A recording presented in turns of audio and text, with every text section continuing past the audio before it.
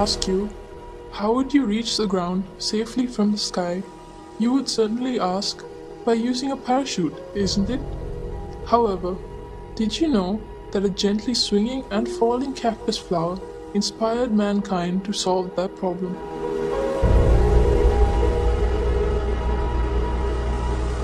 Comparing the products that have contributed to the developing the field of technology, nature's products, such as plants and creatures, are significantly advanced in their own aspects.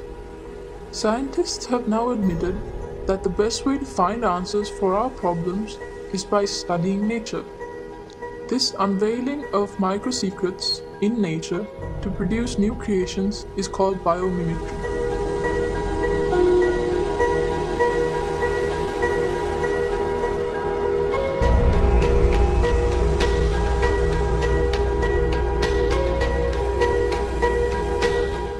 For example, take the sky.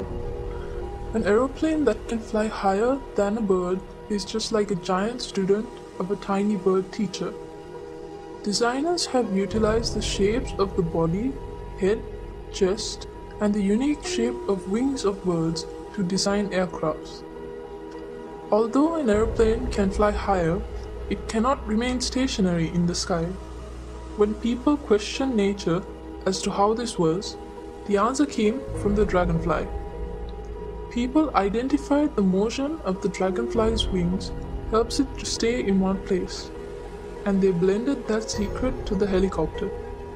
Taking one step ahead, the newest aim of scientists in Florida University is to study the flight of insects to develop an aircraft smaller than 6 inches, which can be used in warfare.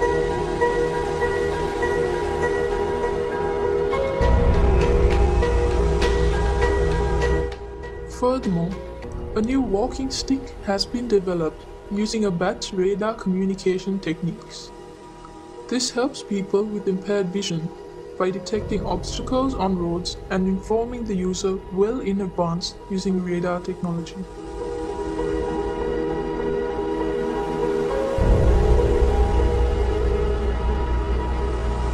Velcro tape is one of the oldest examples of biomimicry. Velcro tapes are common in things that we use daily, like clothes and bags, and it is designed by studying the seeds of sticky grass. Though people see these seeds as a nuisance, Mr. George Mistral founded a business worth millions in 1951 simply by observing the seeds clinging to his dog's fur. He studied how the tiny hooks of these seeds cling to fur, fabric, and leather.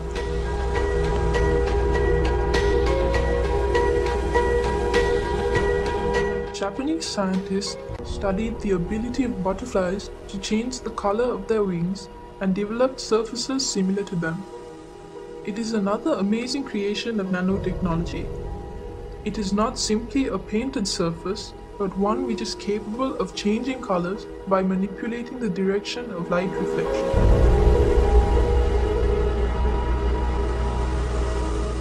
Though not yet seen in our country, you may have come across it in the media. The high-speed electric trains or bullet train that are commonly used in countries such as China and Japan. During the era of development of these trains, the greatest trouble engineers faced was the tremendous noise generated by the compression of air while passing through the tunnels. Can you believe that the engineers found the solution by observing kingfisher? The unique shape of its beak allows it to move quietly through the air as well as the water to hunt fish. Discovering this phenomenon, Japanese scientists produced the head of the bullet train in the shape of a kingfisher's beak. This gave the question a perfect answer. As an unexpected advantage, it added 15% power saving and 10% extra speed.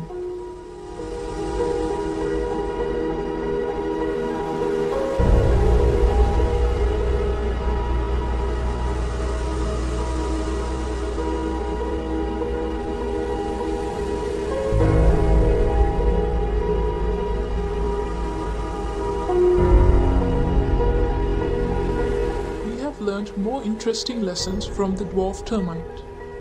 This is not about their unity, but the nest. The dwarf termite is capable of creating architectural air vents to keep their nests cool.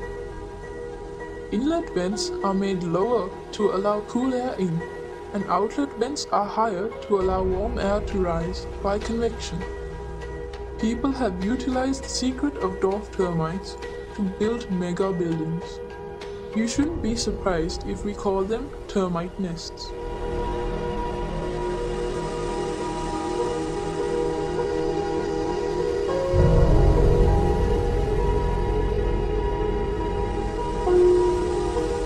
There are many things to learn from the behavior of small insects such as cockroaches. Famous scientists study them due to the possibility of developing technological concepts using these studies. The glass sponge is a creature that lives in deep seas and is made of a combination of weak chemical components but has a strong skeleton.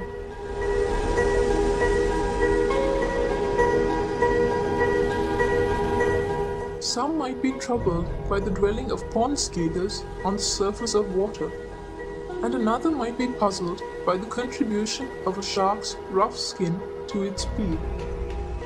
They are keen to investigate those secrets because their curiosity will emerge as a new item of technology in the future.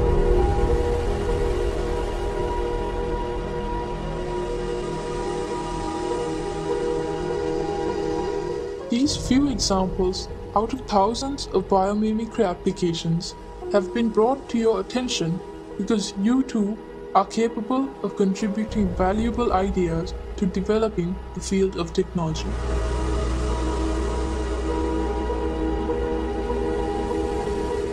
Mother Nature is the creator of this amazing world. From the beginning of this world, she has endeavored to find the most suitable and efficient answers, and the results are still visible today. Can mankind ever challenge it? Practice and train yourselves to observe nature with curiosity. It is certain that you can retrieve new concepts that would direct technology to a new road.